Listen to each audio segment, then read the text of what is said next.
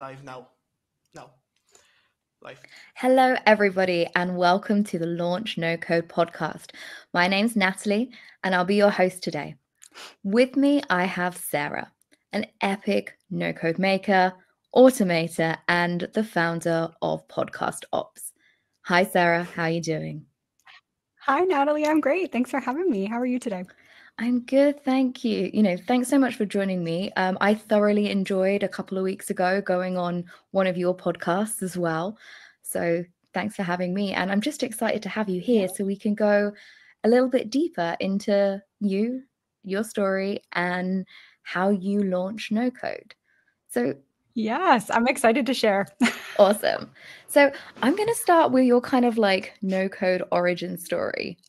Just a brief idea of like, how did you actually find this no code space? What brought you here?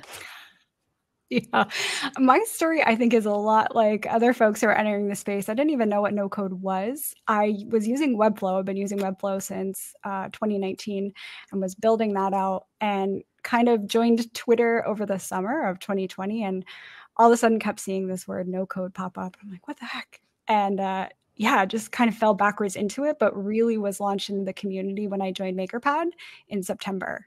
They had a T30 challenge. And that's where I built my first product and really was introduced to this whole world of no code and all the amazing people in it. So when you say T30, what do you mean? Mm-hmm. Yeah, it was this 30-day challenge that they held over the month of September to build a product. So we're both in Launch MBA, very similar concept, right? That you're launching a product every month. And this was really nice because it was a cohort of people going through it. You had kind of accountability sessions. And so I was able to build my first no-code product. Didn't make any money, didn't go anywhere, but it was version 1 of Helping Creatives, which I've recently relaunched. So it was nice because it got me really used to working with a lot of different tools and interacting with the community and really seeing the power of no code come to life. Awesome. So you mentioned that you started with Webflow. Was that the only product that you started with? What sort of other tools really got you into the space? Yeah, Webflow was really what got me started. I think because I have a design background and I was not real happy with some of the other design tools out there. I just really enjoyed Webflow and all that you could do with it very quickly. So I really dove into Webflow headfirst, and it wasn't until last year that I found the other tools. So my usual stack, and maybe we're going to ask this later, but I'll give a preemptive. My usual stack is Webflow, Airtable, and then an automation tool. So either Integromat or Zapier are the two go-tos that I use. And I tend to use that for pretty much everything. With my design stuff, I use Figma. Still not sure if that's considered a no-code tool, but and then if you're going to add in membership, sometimes I do MemberStack or MemberSpace or outside. It just depends on what project you're building. Well, that's great. I mean, I think in the space, there's so many tools now. And I think, it's quite difficult to go deep on all of them.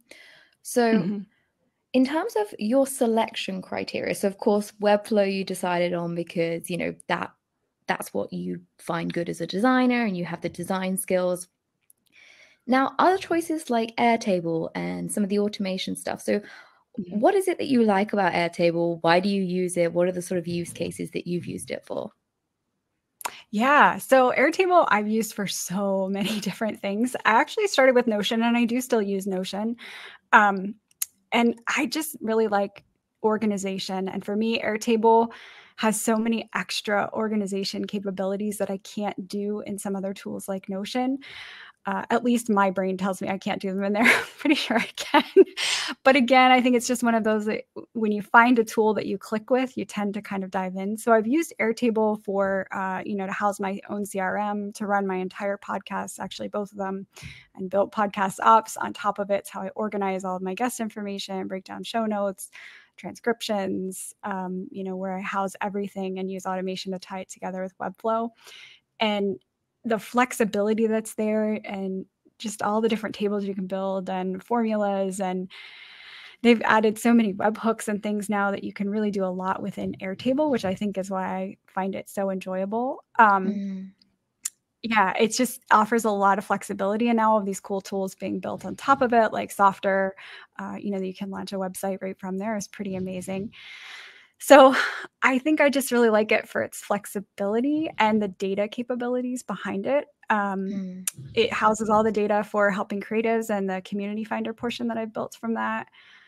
And it's tough for no coders, I think, once you get hooked on one to switch to something else. We're a tough sell. Yeah, I mean, it's kind of a tricky one, really, because Airtable has definitely got that ecosystem like built up around it. I suppose my next question related to Airtable would be, where would you recommend people go to go deep on Airtable? Because I think it's really easy to kind of like start building the tables, adding the fields, all those things. But, you know, then when you want to start becoming sophisticated and actually thinking like, how far can I push this? Like, do you have any recommendations on where people should go to learn about that? Yeah, so I actually follow Aaron of Automate All the Things. So shout out to Aaron if he's watching. He does amazing things with Airtable, and his stream, he has weekly streams and just so much information around what you can do with Airtable. And like every no-code tool, I always tell people, just dive in and start playing with it. You really don't know what you can do with it and how it's going to meet your needs. Looking at templates, those are a good starting point, but until you dive in and actually play with it, you're never going to know the power and how it really best suits you. And there have been tools that I touch and I'm like, you know what, this is not for me. You know, or I watch a video and decide this is probably a little bit too detailed. I look at the price tag and say, I could never afford to pay for that per month. So I'm not even going to bother. You know, it's just one of those things that it's very individual, but I think hands-on is really the best way to go about it. So talking about prices of stacks and things like that, do you think maybe that might have an effect on the stacks that you choose to build your products? Because I know for me, I have a subscription with MailerLite, for example, and now any automated email flow, I'm like, well, I already have a subscription with them, so it makes sense for them to be in my stack. I don't really have much of a limit for that. Yeah. Do you think that's an influence on you sticking with some of your tools? Yeah, 100%. I mean, I think I've seen a lot of threads going around on Twitter recently about, you know, you shouldn't be building no-code tools for no-coders because we don't have the money to pay for all of them. We're not your target audience. Yes, I build with Webflow because I have Webflow plan. Now to add hosting, it is additional for each one. But one, I'm comfortable with the product, and two, yes, that's where my money is already going. So I'm going to continue to spend there. Same thing with Airtable. I think because they keep adding functionality that's already built in and it's already a per month cost for me, that's really beneficial. When it comes to automation tools, it's tough because I like both of them equally. I really like Integromat and Zapier for the different things that they do. So I have a soft spot for that. But yeah, when I'm evaluating new tools, price is the first thing I look at. I just can't afford to buy all the things that I want to run. I'd pay hundreds of dollars a month to have every tool that I want. Yeah, I mean, it's interesting you should say that no-code makers are not necessarily the target market for the tools, or people shouldn't make it for them. From kind of a marketing perspective, actually, the no-code maker creator like group or audience of people is actually a very good early adopter or innovator audience to build traction and virality for tools. Yes. So I would sort of go ahead and say that, you know, it might be the first market where, you know, founders can actually go and test their no-code tools and actually like get people to break them who will try their hardest to break everything and then make tons of stuff, which then gives them those testimonials, because we know how important social proof is. And maybe that's the way that we should start looking at this no-code community. Like, we are the community that's going to put your tools to the test. And, you know, maybe that's a way of them getting into SMEs and larger enterprises. Yes. Yeah, I think you're spot on there. You know, marketing is not my strong suit. I'm working on it, Natalie. But yes, I wholly believe that this community is great at validating. But I mean, you really do need to know your audience. We can certainly validate for you whether or not it works, but if it's meeting the needs of the people that you're focusing towards, I mean, maybe we can definitely poke holes in the product and let you know what's not going right and give you a lot of really great, valuable feedback. Yes, there's a huge benefit there. But in terms of like, I should be building stuff for the no-code space, well, the no-code makers like myself, you know, like if your target audience is me, I can't afford to pay for everything you're throwing at me. It's just not realistic. Yeah, so just give us more free stuff and then we'll try it and then we'll break it and then we'll tell you how to make it better. That's right. Exactly. But yeah, I think that's a great point. So like we've really kind of covered like the tools you use and just some of your thoughts around like pricing and options and choices.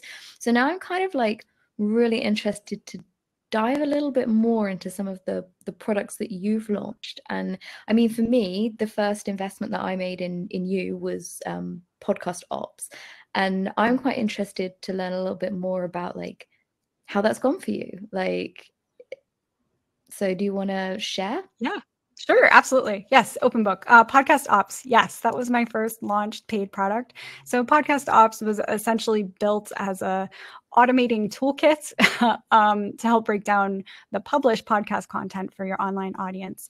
And what I did was use an Airtable base as the data warehouse for all of that, and put together a Webflow template for the website, package that in there, and then did some tutorials around how to automate it using either Zapier or Integromat.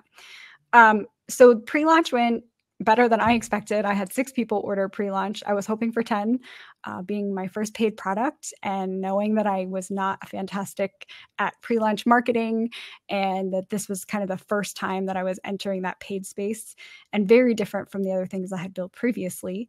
I didn't go in with like super lofty goals. So I was thrilled when I had 6 pre-orders. I've had 1 order since, and been working this month on marketing and kind of tailoring the messaging. Like many makers, I think we really struggle with marketing when it comes to our tools. We like to build more than we like to sell it. So still working at that, been tailoring the messaging. I think it's a solid product, and I think it's really great if you are doing all self-publishing and self-hosting. And I say that with a grain of salt because, of course, you're using a platform to host your RSS feed for your podcast. But in terms of all the editing and, getting guests arranged and setting everything up, this helps you with all that organization. And then once it's published, it helps you kind of break it down into segments for a newsletter or a blog or to tweet out, all of those things. So I think it went a lot better than I expected it to. But it definitely burnt me out. I took on too much. I should have released 1 template instead of 3, done a template or a video, not both. So lots of learning lessons in that particular journey. I won't be repeating. Yeah. And I think I'm not quite sure if there's ever a launch that doesn't push you to the edge a little bit. I think to be somebody who launches Nocode and actually pushes stuff out and gets people to pay for it, it's not as easy as people sometimes make it look. Oh, no, not at all. It's very difficult. And I think we need to talk a bit more about that from a transparent perspective, which I think is why I focus on bringing people on my podcast who have failed. Because yes, it's very difficult, but thrilling, right? I mean, I made my first dollar on the internet. It's kind of crazy that people would buy something from me, and it's just a different feeling. So it was successful in that I sold it and I built it, but lots of learning lessons along the way, which I think is the goal as a maker. It's never going to be the thing the first time it's the thing. So you just have to take all that feedback and learn how to make the next thing a little bit better until you get there. So I have a question with you regarding like makers that don't necessarily want to market. I've been seeing more and more people talking about building product studios and then potentially selling their products to people who want to market and sell them. Yep. What's your opinion on this? I think it's great for some people. I think there are a ton of people that are fantastic makers that have really brilliant ideas and don't have an interest or desire or comfort to market and kind of sell it. And I think there's a huge opportunity there for a lot of these products to get out into the world with people who are really comfortable with that particular perspective and kind of build on them, right? A lot of these are just MVPs. You're using no-code tools. We're not using developers. They're firing them off very quickly, sometimes 2 and 3 a month. And some of them won't get any traction, but some of them are really quite impressive as MVPs and, definitely deserve a bit more of an audience. It's just, how do you walk that line? I think it's going to be a huge space in the creator economy. I definitely think they're going to succeed, those marketplaces. Yeah. Yeah, sure. Yeah, I've been looking at them a little bit as well. This idea that, you can, rather than having someone build your MVP for like, upwards of 50K, you could actually just invest in one that's already made, that already has a small amount of traction for a lot less. And I think, there is going to be this space where entrepreneurs come in and all of a sudden realize, oh my gosh, these no coders can build stuff so fast.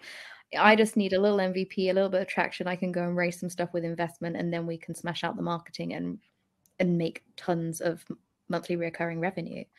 Yeah. So, I think they're looking at that. Yeah, it's a huge space. And I think it's a great opportunity to collaborate with a lot of people who are in the indie market and have really great strengths in one area or another and like all of the same things. I think you're going to see a lot more of those co-founders as well enter into these marketplaces to maybe have a little bit of backing. And I mean, look at what happened with On Deck, right? And like all those amazing projects they just launched. That's just the tip of the iceberg. I think we're just going to see a lot more of that. Yeah, that's super excited. So talk to me about some of the communities you're involved in, because I don't know about everybody else, but sometimes I'm feeling a little bit of community fatigue in terms of like, there are so many different no-code communities. You've mentioned Beyond Deck, which is of course a very exciting one. So which communities are you involved in, and why have you decided to stay involved with those communities? Yeah, so I'm very selective in the communities that I'm in. Like you, there are so many amazing communities, and I think the important thing is to find the ones that really resonate with you. So for me, I'm in MakerPad. It was the first no-code community that I joined. It's a phenomenal group of people. I really, really enjoy it. So I'm in that. I'm in the Pixel Geek community, which is a Webflow-based no-code community. Again, fantastic groups of people. Launch MBA is the other community that I'm in. And then outside of the no-code space, I'm in two other groups. So I'm in Rosie Sherry's Rosieland community building community, very meta. And I'm in a design community / mentorship group with Dan Petty. Each of them are very, very different. None of them do the same things. There is some crossover between some folks in particular with Launch, Pixel Geek, and MakerPad. But the interactions are totally different. And what I think is really fantastic with all these different communities is you build different relationships with different people and, gain different things from each of them. It is difficult to keep up with so many communities and so many notifications. I haven't found a great way to do it. I'll be honest, between Twitter and email and multiple messages through all these different communities, it can sometimes feel a bit overwhelming. I try and time block to get back to people. But there's just so much value there. So I think as more and more communities emerge, the important part is to find those communities that resonate with you. And almost like you curate your Twitter feed and your content, you have to kind of curate the communities that you belong to. And I don't think there's anything wrong with saying, this doesn't really serve me anymore and I support you, but it's just not for me. And I think a lot of founders are struggling with that when, they have members that say, this just isn't really for me anymore. It's natural to take that as a negative, but I think it's good because you want community members that are engaged and it really feels meaningful to them. That's only going to help that community grow. Yeah, we were having a really interesting conversation. So when I was chatting to Ben from MakerPad about that, in terms of like what defines a community, and he was talking a little bit about how Slack communities, while they're known as the typical communities, can be a little bit too much chat and very little actual productivity. Yeah. Whereas he sees communities as more of, it can be even a light touch community. It's just anybody who's engaged with your brand and is actually like either taking or contributing to the community as a whole. He sees it a lot more like, I suppose, the Webflow community, which isn't necessarily run by Webflow themselves. In fact, people love the tool so much that they've just gone off and like made their own communities related to building it, Oh, yeah. And I don't know what your thoughts are on like how do you define community? Like, what do you think a community is? Yeah, it's a great question. I think I would define it pretty similar to Ben, that it's just a group of people sharing a like-minded interest. How and when they meet and how they connect isn't really as important as that you're on the same kind of path in terms of interests and like-mindedness, and that it's a safe, trusted space. So I think that can be multiple ways. I've found a lot of great community just by having these little one-off conversations, right? With my podcast guests, I've built a little community, as I'm sure you're finding, and you interact with those folks in different spaces. And sometimes it's a random DM or email, but you do feel like it's a community because you have a shared common interest. So I think there's been a great push for a lot of forum-based communities and a lot of Chatter and Slack and Circle. And, these are all great platforms and great people, but we need to broaden a bit the definition of community and look at it as, we had meetup groups before the pandemic. I'm sure they'll come back. There's lots of different ways to embed community without it being so forum driven and resource driven and just more about connection. It's really what I'm trying to build, is just more connection based community and that trust. Yeah. And I suppose for me, community is human. It's something that relies on human to human connection. Like, it shouldn't be defined by the technology stack we build a community on. And I know that you are doing quite a bit of work with kind of helping the creative community in general. You mentioned that your first product was related to empowering creatives, and you've kind of relaunched that. So do you want to share a little bit with us and the community about what you're working on at the minute? Yeah, absolutely. So I'm working on, it's a platform called Helping Creatives. So the first version was under MakerPad, and I launched this video-based application system. So it didn't really have to do with resumes. The problem with creative folks is a lot of times their resume does not match their skill set. They bring a lot to the table that's hard to articulate on paper and kind of overlooked, especially when they're switching careers. There's a lot of great platforms that already exist out there. So I kind of scrapped that. Not totally, just reimagining it, and relaunched in December with Community Finder, which is a curated list of communities all across all different creative fields, writers, no coders, indie hackers, entrepreneurs, whatever it is that you're doing in the creative space. You need to find that group of people that's trusted and supported. And I found it really difficult to find a spot to search for them. So I'm building that out. And the platform itself, it really ties together with the podcast that I have, and I'm starting to add a newsletter so I can get in touch with folks just to talk about the journey from a more traditional role to something non-traditional. So I consider those creative roles. They may or may not be, really how to get from A to B. I left a corporate career of 20 years to enter into this space kind of without a community, without a plan, just figuring out as I go along, and learned a lot. And the more I talk about it, the more that seems to resonate with a lot of people. And as most folks, if you're aware of me, I'm very transparent and honest. And I talk about how really difficult it is. And it's not fast. I didn't sell 10 copies of PodcastOps, and that's surely 10 people in anyway. So I think just being a bit more transparent about those things is really what I'm trying to build, and help people connect with others along this path who either have been there or are going there and can kind of do it together. Okay. Great. Well, I think that's kind of like a really great thing to sort of reflect on, and in terms of ending the podcast now, I think it's kind of an appropriate time. So thank you so much, Sara, for spending time with me and with our audience to discuss your Launch Nocode story. Yeah, thanks for having me, Natalie. Awesome.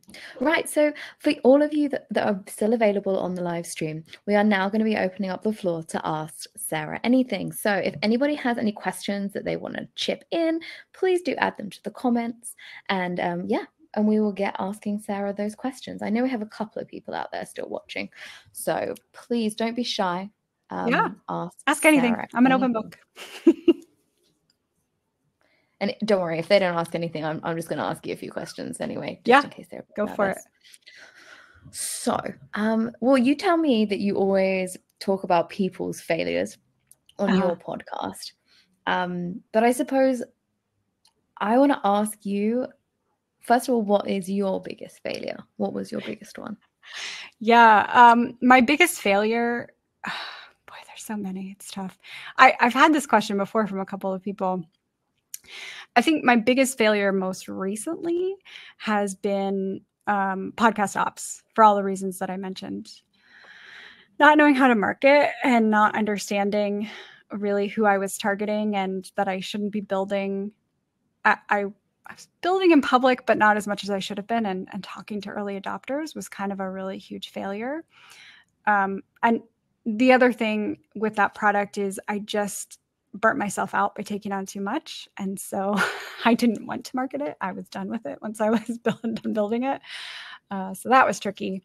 But I think along my journey, probably the bigger failure was not leaning into myself and trying to become someone that other people expected me to be.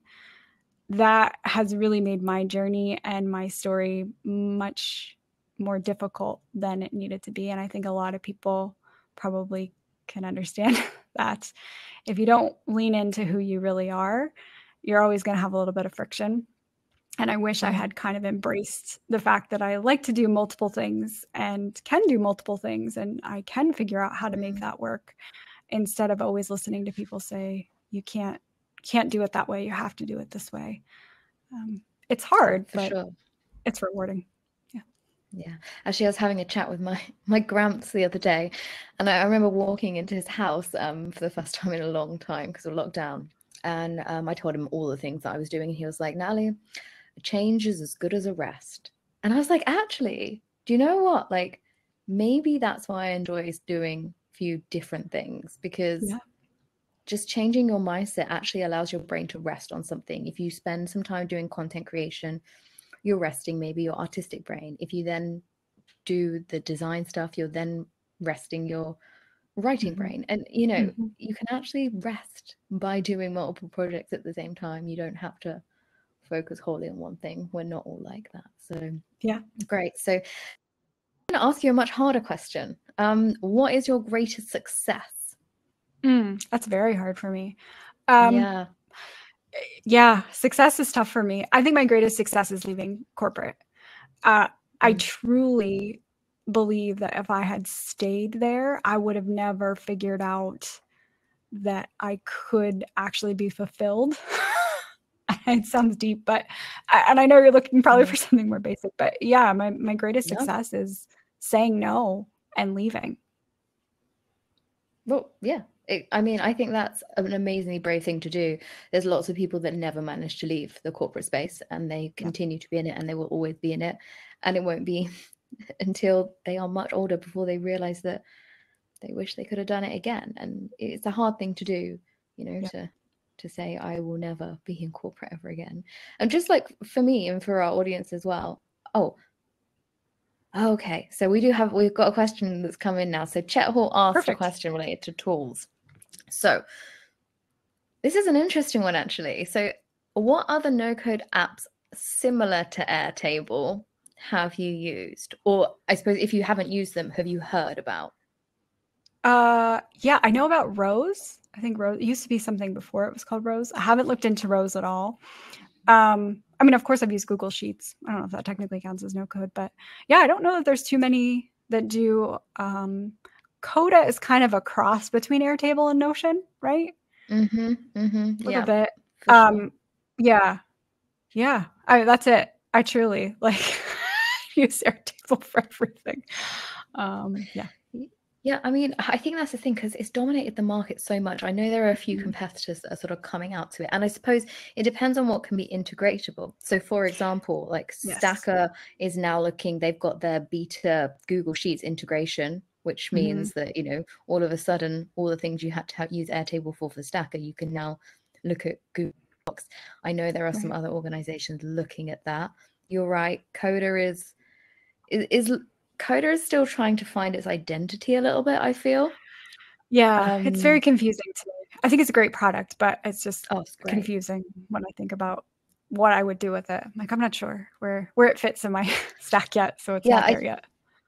It's certainly worth getting on the phone with some of the builders from Coda and seeing what they've built, because actually they've almost built internal business infrastructures just on Coda, and it's actually pretty awesome.